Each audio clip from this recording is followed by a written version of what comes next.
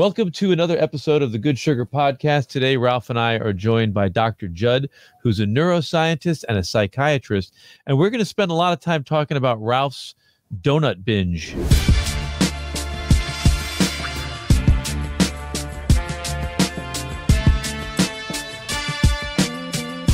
He's a neuroscientist. He also has a new book out called The Hunger Habit, which is why we eat when we are not hungry and how to stop. He's a professor and a director of research at Brown University's Mindfulness Center. He loves the combination of bringing in modern science and ancient wisdom. He's known as Dr. Jud. It's Dr. Jud Brewer. Welcome to the show. Thanks for having me. Thanks. In the interest of full disclosure, this is take two, but I like to be very honest with our audience. So we had a little bit of a flub, and we're back in right now. And the reason why I was very excited to bring you in, and we'll try and cliff note this time, is that your book focuses on bad eating habits, not just mindless consumption, but also overeating and when you eat when you're not hungry and all that stuff. And I, last night, for no reason whatsoever, ordered in 3 donuts, didn't even enjoy them, felt disgusting afterwards, didn't sleep well, and I figured, wow, what a great time to bring on this guy and figure out what the fuck is going on in my brain and why did I do it? Well, we got a neuroscientist to help you with this. Exactly, who focuses on this stuff. Yeah, great. So let's dive in. Yeah, and we can use this, the donut episode as an example of how this process gets set up and importantly, and how we can break it. So you want to just dive in right there? I think that'd be a great place to start. So let's do it. Yeah. So the one thing that I'll highlight is that the triggers are the least important part of the equation, where a lot of people, they get stuck and they think, oh, I got to figure out the triggers and then I can, avoid them or solve them. This process is called reward-based learning. It's not called trigger or cue-based learning or whatever we want to call it that prompts a behavior. And here, the way that it works is that if we do a behavior, let's say eat a donut, and it's Eat rewarding. 3 donuts, let's be honest. Okay, so yeah, and this will be good. So I'm guessing this isn't the first time you've ever eaten donuts. No. Is that fair to say? That is fair to say. So probably sometime in your history, you had donuts and they tasted good.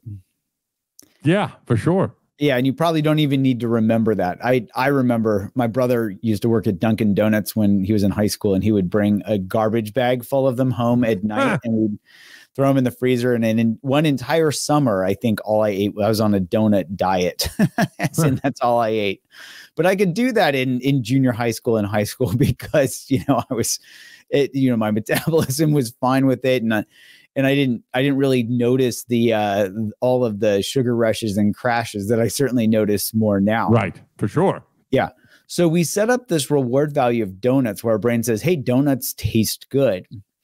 And the way that perpetuates is that just becomes the see donut habit. In medical school, there was a saying from a surgeon it's like, see a donut, eat a donut. And as in, like, when you get a chance to eat, right? Okay. And of course they always had donuts in the outside in the call rooms and whatnot. So for that, not a great way to help residents learn to eat, right? Because we're sleep deprived and stressed, and then there's all this junk food. So but also, can I imagine, to extrapolate, as when we were nomadic, see something, eat it, because you don't know when the next time a fucking meal is going to be around. Exactly.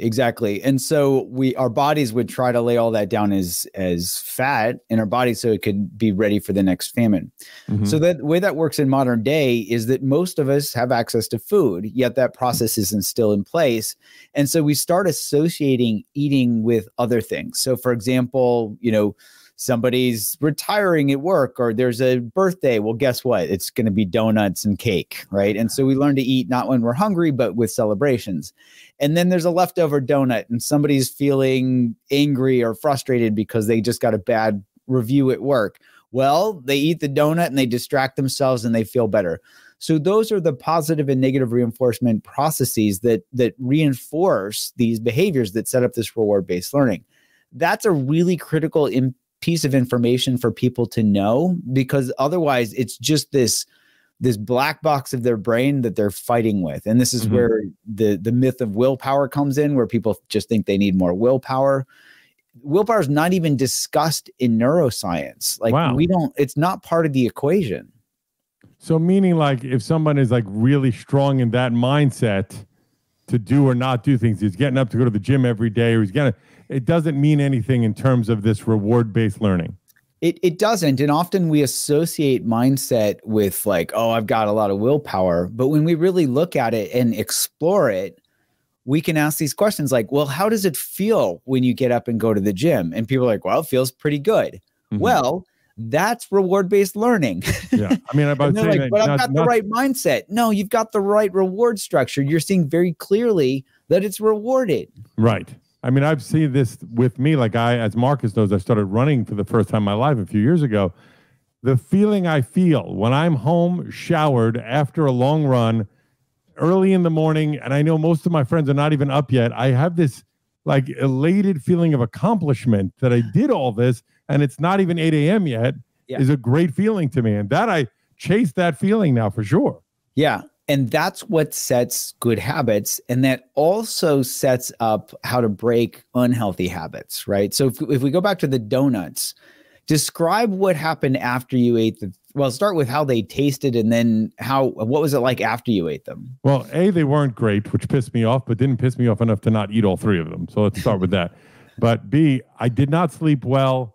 I felt nauseous afterwards. I probably ingested, I don't know, Marcus, you'd know better than me, 3 donuts, 1,800 calories, maybe 2,000 calories.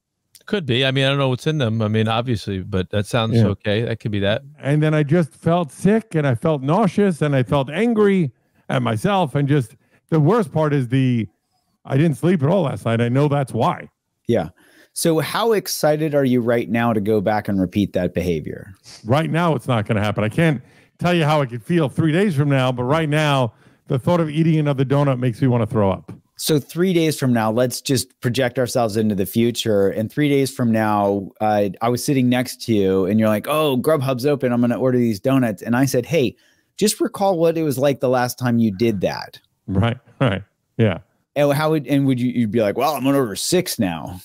Yeah. Well, I would try and say, I mean, here's the thing. I do have that issue where I sit on the couch sometimes and I put a dessert in and out of my Grubhub cart until finally good brain beats out bad brain. They have a term for that. They have a term for that. They have a term for that. What's that? I'm not sure, but there's definitely a term for someone who puts things into the shopping cart that they don't want and then takes them out. There's got to be a clinical term for that in the modern concept. I would say, just going back to this thing about willpower, when you said that willpower is not a factor in this, and I agree that for the purpose of being helpful to myself, I should be, really clear on the words that I'm using if I'm trying to explain something. And I think willpower sounds more like a metaphor. And I'll say why very specifically, because everything is willpower at this point. It's our willpower. We decide if we're going to live or die today. In essence, we're not in a child situation where we have no control over what's happening. So I think to say willpower is you could say that he's willing something even when he's making that mistake. There's willpower in that too, because he's trying to manifest something or change his reality. What I would say is that what willpower represents to me when I don't do something that I know is not good for me, or even the willpower to do things that I know are good for me, what it really is in that moment is it's that at that moment when I can resist, I have my self-esteem. Mm-hmm. I'm in a relaxed state. I'm not in an anxious state of mind. So it means I'm making decisions and I'm not completely controlled by my subconscious mind. I'm in the present moment. And I have a bag of tricks. And it takes my so-called decision to open that bag of tricks, things that I will, like whether it's prayer or meditation, or maybe I go to the gym instead, the diversion that I create for myself, or write poetry, or do something with the kids. I think, yes, the word willpower sounds really dated. And I think but I do think there is a word or a term that could sort of replace that. I leave it to you because I ask you to help me, because I do think that there is some willpower in this. Yeah, I agree that the term willpower is dated. And I would also say it has such a kind of, it is such gravitas in society today that I would use a term like decision making or cognitive control. Mm-hmm. And I specifically use, for example, decision making or cognitive control, because if you look at, if you talk to the, like in our neuroscience circles, nobody uses the word willpower. There's not any evidence that it exists, mm-hmm. but there's a lot of work around decision making, and the decision making comes from how rewarding a behavior is. So, I'll ask you, you've got this bag of tricks. How's it feel when you use those tricks as compared to when you don't? You're asking me? Yeah. You're the one with the bag of tricks, Marcus.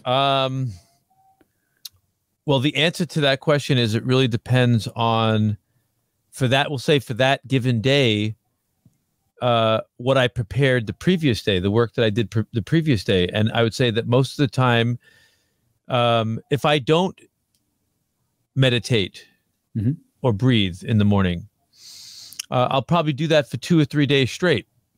And then I'll feel the anxiety. I'll feel it when I wake up. I'll feel like, hey, everything's the same. Nothing's changed. I'm waking up, same wife, the same family. I'm doing the same thing. Nothing's different, but my heart rate feels a little faster, or maybe I'm a little bit quiet. My wife might say, is something wrong? And I'll be like, I don't think so, but I'm in a down mode. And then hopefully that somewhere throughout the day, I'm really going to become aware of what's going on. Yeah. And I'll likely come up with, the stuff that I write about the most now is this condition that seems to have been probably the bigger pandemic of all pandemics in humanity, is chronic anxiety, in my layman's opinion. That anxiety is a natural thing that is designed to help us navigate the exterior world, but because of many factors, childhood issues, society, whatever, we stay in a chronic state of anxiety, which that's where humans create. That's where we create our havoc and our nonsense. That's the seat of my addictions in life was anxiety, the uncomfortable feelings that anxiety is. It's a form of pain. Doctor, you had a paper called Managing Your Anxiety, and it's the most prevalent mental disorder worldwide, right? That was yours? It's on your website. Yeah. So I wrote a whole book, called Unwinding Anxiety about that. And actually in the book, if we want to get into it, I argued that anxiety is actually not helpful from a survival standpoint. You, Marcus, you might be talking about fear. Fear is absolutely helpful for survival. If you look at anxiety, it may be this evolutionary bottleneck where we've brought fear together with future planning. So fear is helpful, planning is helpful, but fear of the future has never been shown to be helpful, though it hasn't stopped people from thinking that, or finding some way to rationalize having anxiety. I'm using anxiety as a loose word because I'm not obviously directly in your industry. The word that I'm looking for is the vibration. The fear to me is it's you'll see it. It's in my face. It's in my body language. Anxiety, I could be on stage singing. I could be entertaining. So, and to me, whatever the word would be is it's not as obvious as fear. It's fear prevalent. It's a state of mind where I don't feel present. I'm not grounded. I'm not in the now.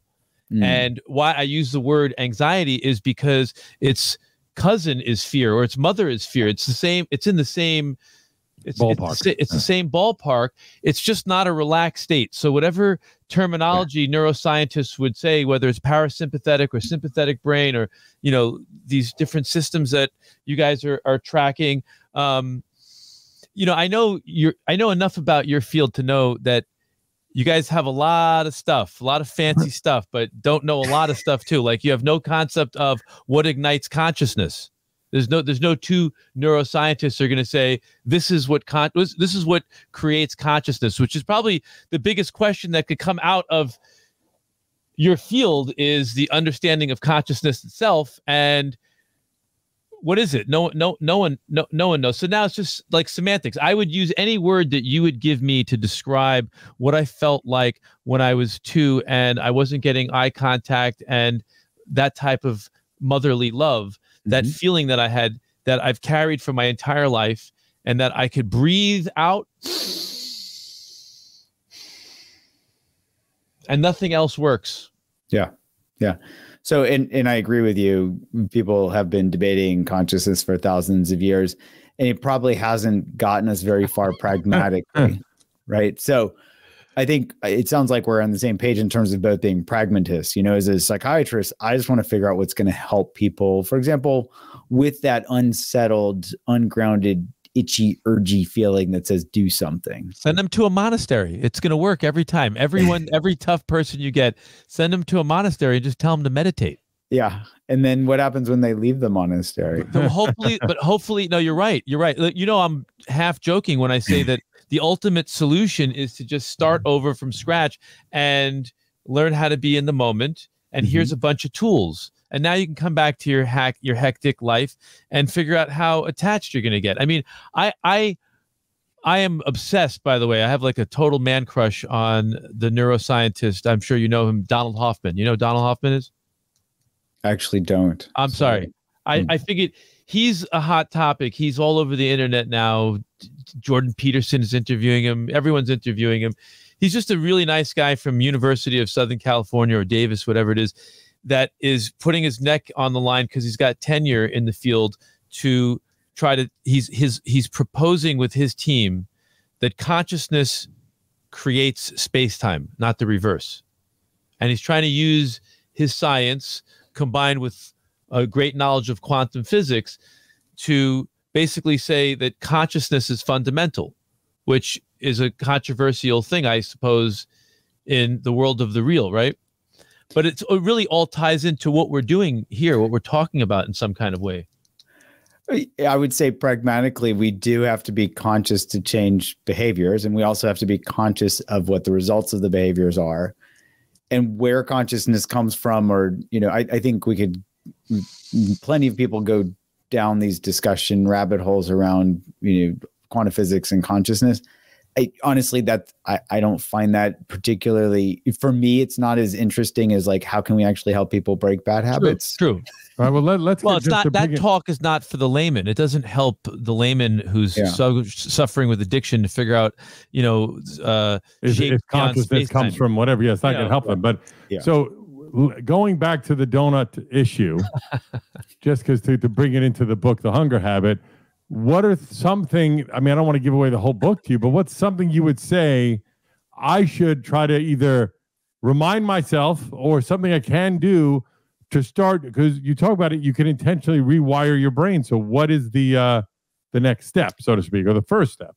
Yeah, well, I would say, the key for any type of habit change, whether it's changing an unhealthy eating habit or getting out of an anxiety habit loop, is awareness. So, and in particular, it's not just awareness. It's about awareness of the cause and effect relationship between the behavior and the result of the behavior. So whether it's worrying, we can ask, what do I get from worrying about something? Or whether it's eating 3 donuts, we can ask, what did I get from eating those 3 donuts? How rewarding was it? What did you say? I said diarrhea. That's what I got from eating 3 donuts. Yeah.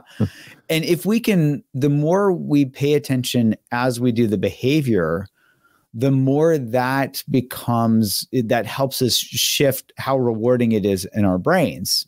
So if we pay attention and we're like, wow, that was amazing, we get what's called a positive prediction error, where our brain says, hey, remember that, do it more. If we say, hey, wow, I got diarrhea and I slept poorly, we get a negative prediction error where it says, hey, donuts might not be the best thing to eat. Well, let me say this. So as I've said, I've been doing very well. And there's been times where I crave, I think it's innate that you're going to crave something every now and then. And when I did, I would just say, what are you doing? Just go get some fucking watermelon, go eat an apple, go outside, go do something. 80%, 90% of the time, I'm doing that. Yeah. But every so often, I don't. and then I'm eating 3 donuts, and I don't know why the first 10 times or first 9 times I was able to make the choice that makes more sense. And that 10th time I gave in. Yeah. So this is where it's about, whenever we give in, for example, it's really important to pay attention to the result of the behavior. So often we'll sit there and beat ourselves up. Oh, I shouldn't have done that. Why did I give in this time? Instead, I would say lean in and say, okay, you did it. What can you learn from it? And if you can lay that down in memory, that's going to be really helpful. Like have a Google note that says donuts equals diarrhea. Yeah. Yeah. And that Google note has to go into your brain and it has to be felt in your body. And the reason for that is that our brains predict future behavior based on past behavior. That's what our brains are very good at doing. They're prediction machines. Makes sense. And so if you put the donut in your Grubhub app, your brain, if you are conscious, if you're not conscious, you're just going to do this on autopilot. Right. But if you're conscious, your brain's going to simulate, well, what was it like the last time I ate a donut? And then it'll remember diarrhea, slept poorly, blah, blah, blah, blah, blah. It'll come out of your card pretty easily because your brain's like, why would I do that? Right. And so it helps you break that habit where it's just automatic, put the donut in, because you're simulating what's going to happen next. And then if you don't have enough disenchantment built in, you just eat the donut and you gather that data set so that it makes it easier the next time. Notice how none of that has to do with the grit. I shouldn't eat the donut.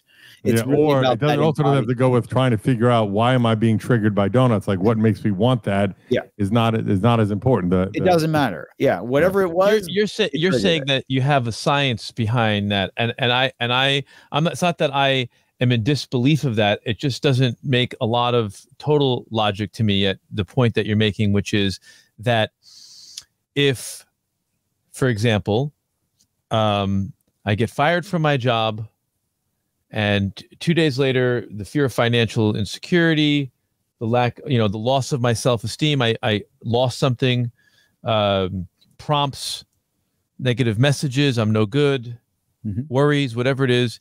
And by day 4, I am walking by a bar and I step in, I sit down, I have a drink, and I relapse and I start drinking again. Okay. So I would say that I'm the kind of person that when I get sober again, I'm going to learn to identify some of these major prompts that would actually lead me to drink.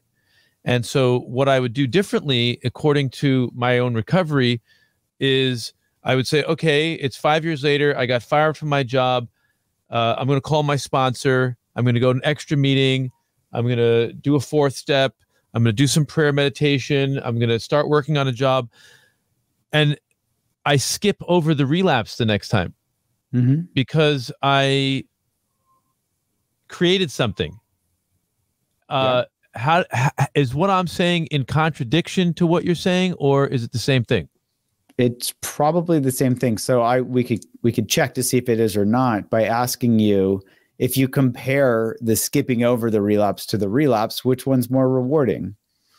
Well, the whole thing, again, I'm not getting paid for this, but reward is relative, right? Because you could say that I have a neurosis that in order to stay connected to my really negative mother who's not in my life anymore, I seek out negativity within my relationships, or if it's not there, I create it because it's a noise that I'm familiar with and I'm conditioned to create it. So the reward, even though it's an annoyance and something negative, I'm being the payoff actually is the word the payoff is that in that moment, my subconscious mind must think that it did something to improve the situation. So I don't really even know how to say what the reward is different, other than I somewhere in my mind connect skipping the relapse as my chances of surviving.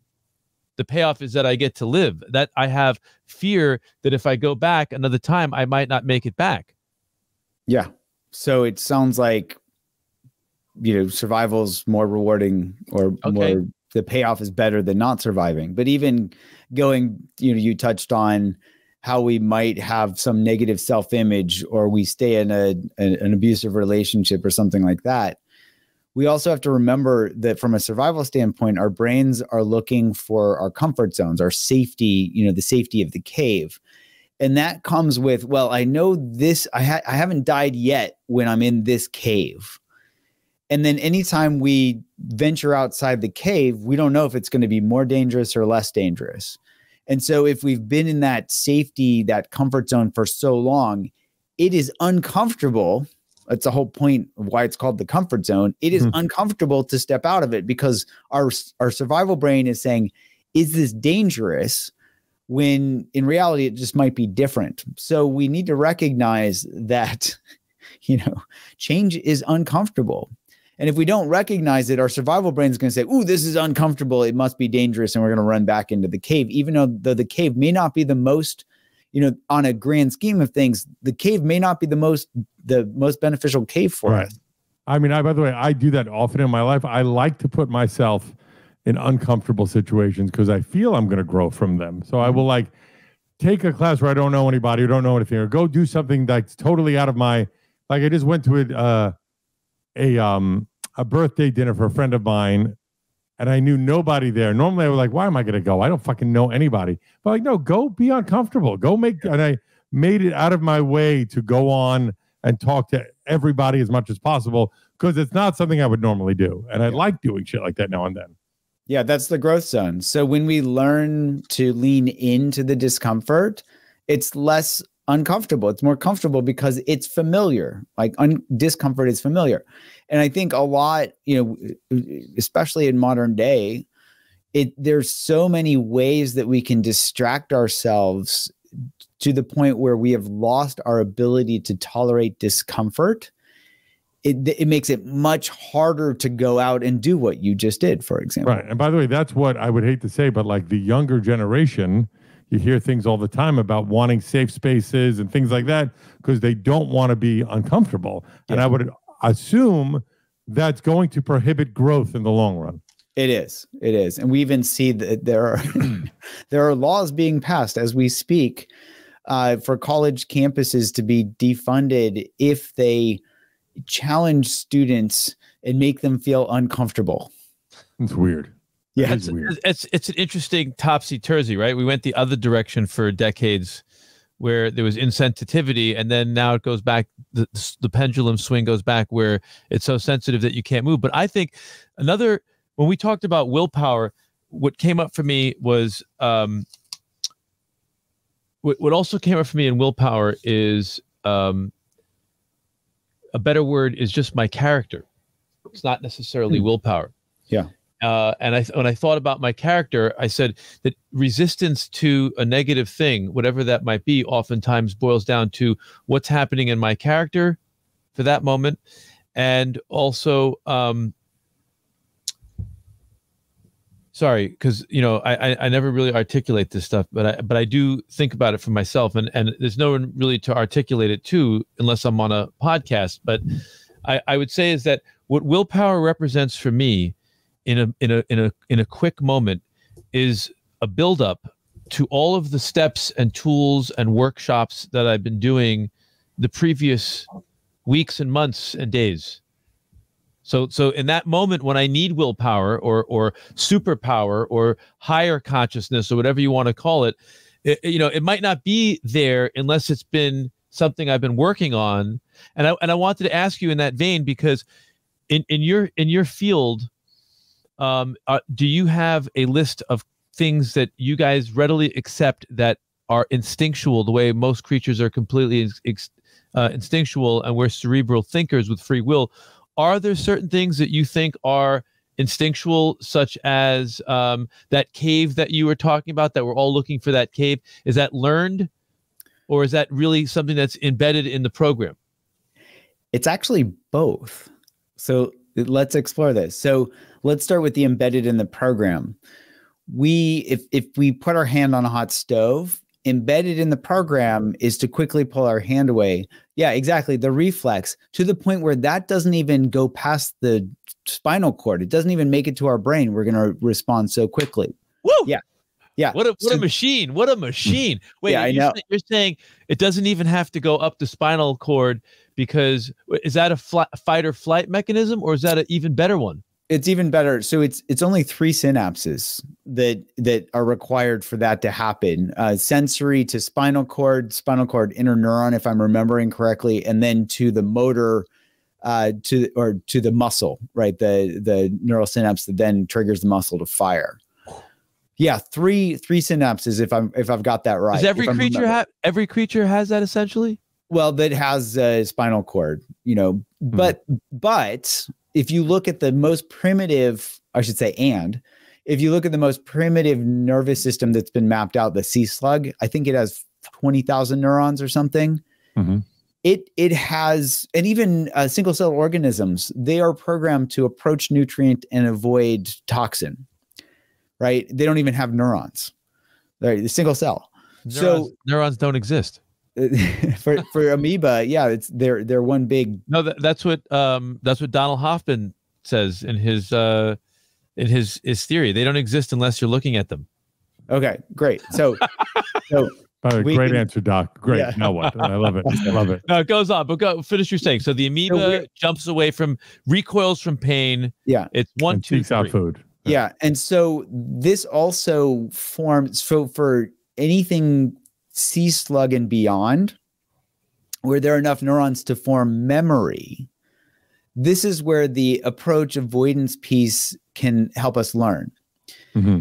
And so we learn, oh, that stove is hot. And so we don't have to keep touching it and reacting. We can learn to avoid it because it's hot. We remember that it's hot. And this is what you said about character reminded me of this great saying. I don't even remember who said it. But if you go on the internet, it'll be attributed to anybody from Lao Tzu to God knows who else and it's watch your thoughts, they become your words. Watch your words, they become your actions. Watch your actions, they become your habits. Watch your habits, they become your character. Watch your character, it becomes your destiny, right? So here we can start to see how these actions and even these reactions become learned, and they can even be thoughts that then form downstream effects on our behaviors, our habits, our character, and chemistry. I'm going to tie into something that just happened to me also, since I'm trying to make this about me for some stupid reason. But donuts again? I went away with a girl, and when we'd only video chatted, and when we met in person, she was, and there's a reason for this. She believes in pro women stuff and doesn't shave at all. She had very hairy arms, very hairy legs. And I was turned off, and I realized that myself, I am programmed to find that disgusting because that's Western ideology.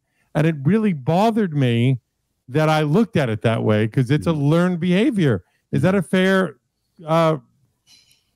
assessment of what you're saying? It is. And this highlights that habits aren't just individual. They can also be societal. We learn societally where we're told, oh, this is desirable, this is not desirable. So much of what makes up who we are comes from that outer ring. Absolutely. It's wild. Because because it even affects how our parents think, how our parents raise us. So society is it's all interconnected. It's all one thing. Let me say this. I know, Marcus. Did you understand that, Ralph? I do, but he has a heart out in 4 minutes. So we have to wrap with him. We said everything. Back another time. But the book is called The Hunger Habit. You could go to drjud, which is drjud.com, or at dr.jud, which is dr.jud on Instagram. A few books, several bestsellers. Really honored to have you on. We barely scratched the surface of so many things we wanted to talk to you about. But I'd love to get you back on the show. I could ask you 2 questions that could sum it all up.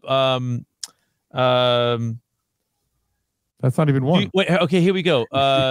Divine creation or God? Which one would you pick?